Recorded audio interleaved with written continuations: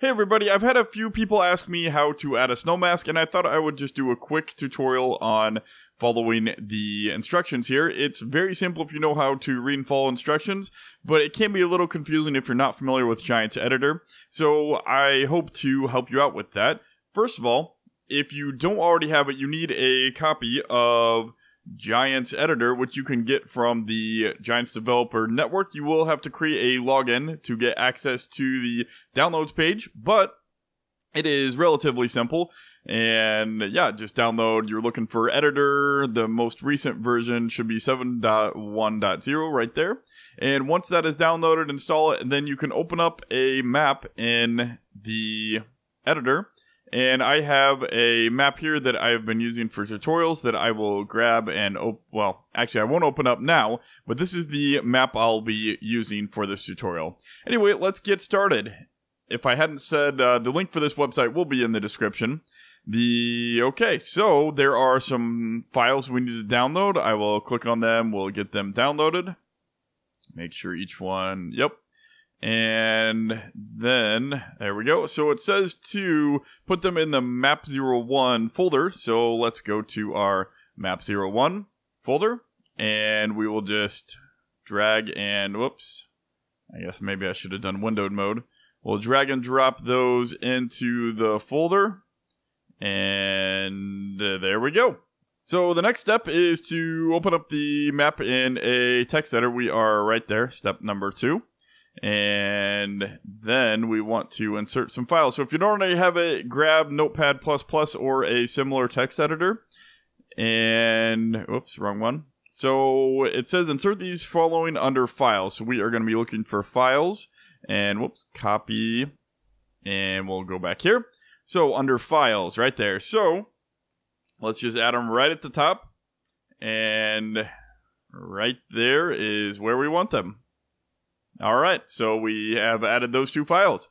And those obviously refer to the files that we just added.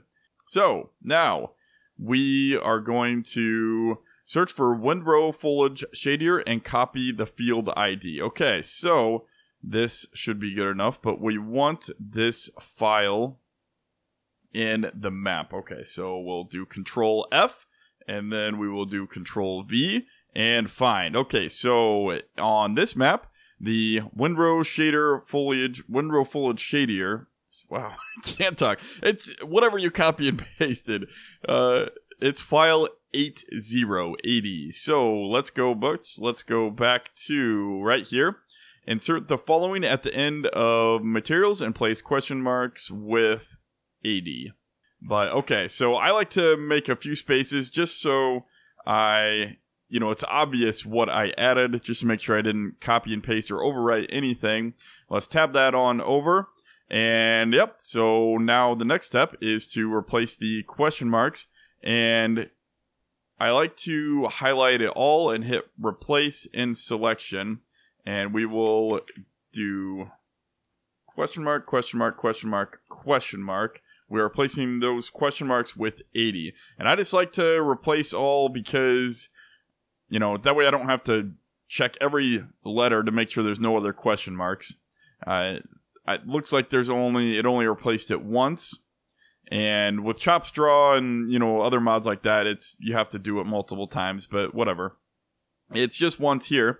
So, okay, so let's make sure we didn't miss anything. Insert the following. We did that. Okay, so insert the following at the end of layers. Note, make sure... kind of context because okay, so now let's go to, nope, not Control A. Right there. Control C.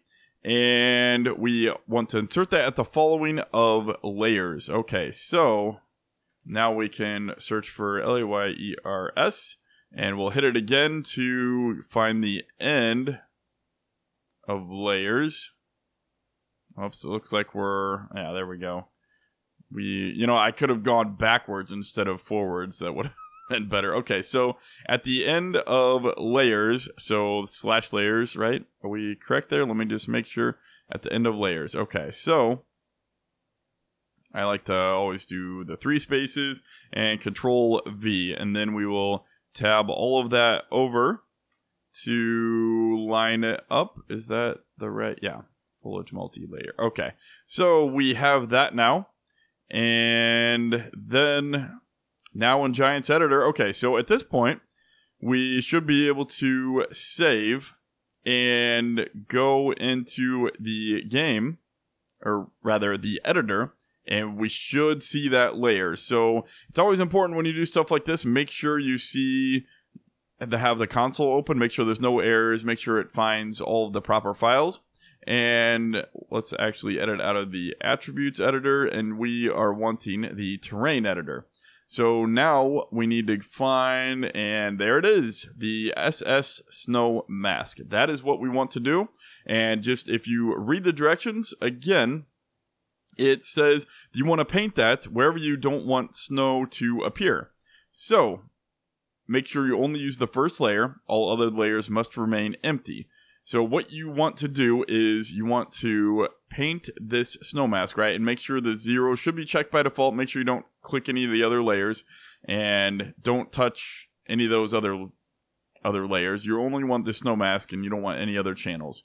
Okay, so, and again, if you're not familiar with the editor, up here is what you actually do. This is adding with the left mouse button. So if you have something like accidentally to remove, left mouse click isn't going to do anything. So if you press left mouse click and nothing happens, that is wise. But what we want to do is we want to add this everywhere that we want this snow not to appear.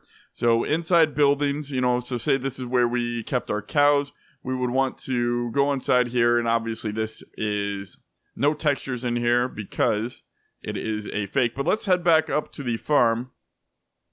Where's the farm?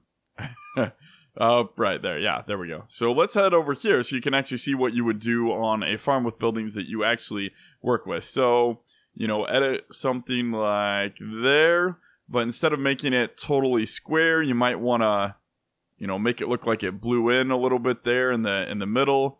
And, we could do the same there. And so over here, I mean, if you're making the map for others, you might want to do exact squares so people, that are playing with Seasons mod, they can expect to put a bale at the corner and, oh, look, it's undercover. It's not going to get any weather. But, that's not real life. So if you want to, you can make the corners rounded a little bit so snow would blow in there a little bit.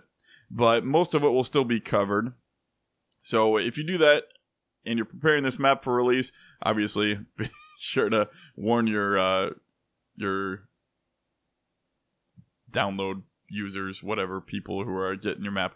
Anyway, so yeah, do that inside of all the buildings, and then they do say to also do the roads, because with the seasons, here, let's just grab the road and raise it up. So with the seasons mod, the snow actually, it ignores objects. If you've ever been inside of a building, you know that with the Farming Simulator engine, rain and everything falls through the buildings. So with the snow, it kind of does the same with roads, right? So it's going to fall through that road, and it's going to go onto the actual terrain. So the problem with having snow on roads, there's going to be a layer. Here, let's just try to get it. There's going to be a layer underneath the road that will actually have snow on it, so you won't be able to get up all the snow on the road. It's the same reason why, typically they have, let's see if we can get it real quick. Typically maps have a tip collision layer, and it is right there. It is on the road so that you don't accidentally dump stuff on the road and never be able to pick it back up again. But the snow would melt, so anyway, that is what they recommend for doing a map. And after you do everything there, then if you're just playing the map for yourself and you're always using seasons, you don't have to do anything else, because seasons will recognize, hey, this layer is the snow mask, we're going to make it invisible. However, if you ever play this map without the seasons mod enabled, or are making it for public release, and someone doesn't use seasons, well, they're going to see all this green stuff. So there is a final step right here, preparing map for release.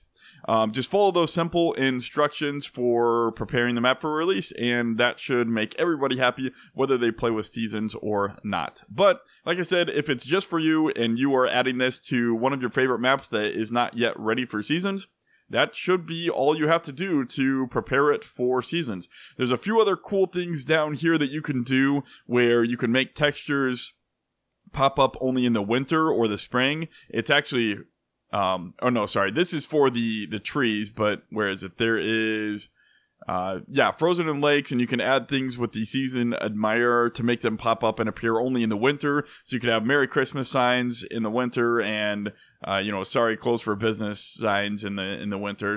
Whatever you want to do there. So that could be a really nice addition to the map. But other than that, that should do it. So if you guys have any questions or problems or comments or concerns, please leave them in the comment section below, and be sure to give me a thumb and subscribe if you enjoyed. And until next time, thanks guys. I hope you enjoyed. Bye.